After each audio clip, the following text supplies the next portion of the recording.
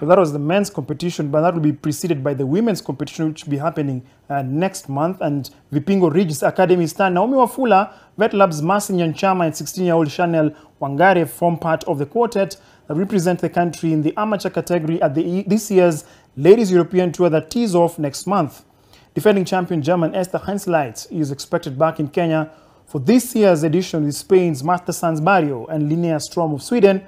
who comprise of the top three from last year, set to return to the Vipingo Ridge. Safaricom has announced that 26.8 million Kenya shilling sponsorship for the third edition, which will tee off on the 1st of February with the Pro-Am event, which will precede the main event from the 2nd of that month to the 5th in Kilifi County.